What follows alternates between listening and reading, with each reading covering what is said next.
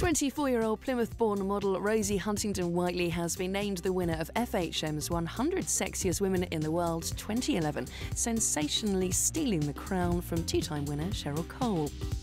Rosie's just been very big this year, actually, in terms of coming through. She's had a new contract with Victoria's Secret. She's been a contract with Agent Provocateur, the other lingerie company, and she made news in Hollywood because she's replacing Megan Fox in the new Transformers movie, which is coming out at the end of July, I believe. Rosie's our fourth British winner of the list. Previous winners have been Kelly Brook, Keira Knightley and the two-time defending champion Cheryl Cole, who's been not just booted off the list by top of the list by Rosie, but also out of the top 10 this year, which was quite a big surprise actually for us. Elsewhere in the top 10 sexiest women in the world are Katy Perry in at number 2, followed by Rihanna, and actress Megan Fox is in at 4th, whilst British mum-to-be Kelly Brook stays in the top 10 for another year. The list this year is the usual sort of variety. It's not just models, it's not just wags we go for. Our readers kind of go for a broad spectrum of women, I would say.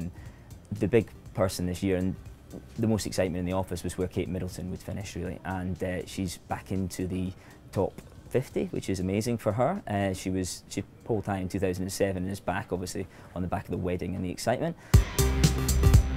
But what makes a woman sexy? Well, stars let us know at the 100 Sexiest party in association with the VO5 Extreme Style.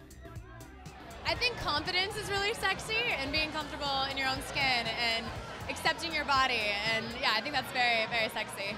I think a woman is sexy if she's confident, not too confident, funny, and can definitely laugh at herself, not just other people.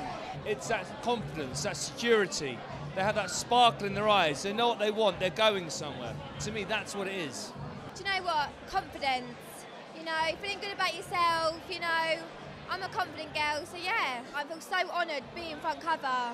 Can't believe it. I can't believe it. It's brilliant. What do you think makes a woman sexy? I don't know. I think obviously her personality can make her sexy. Maybe like by her attitude and the way she sort of talks and acts. I suppose looks as well. Obviously, like boobs and a nice bum, I suppose they're all quite things that sort of turn boys on, I suppose. So now it's just up to Rosie to see if she can stay at number 1 and do it for the Brits for another year.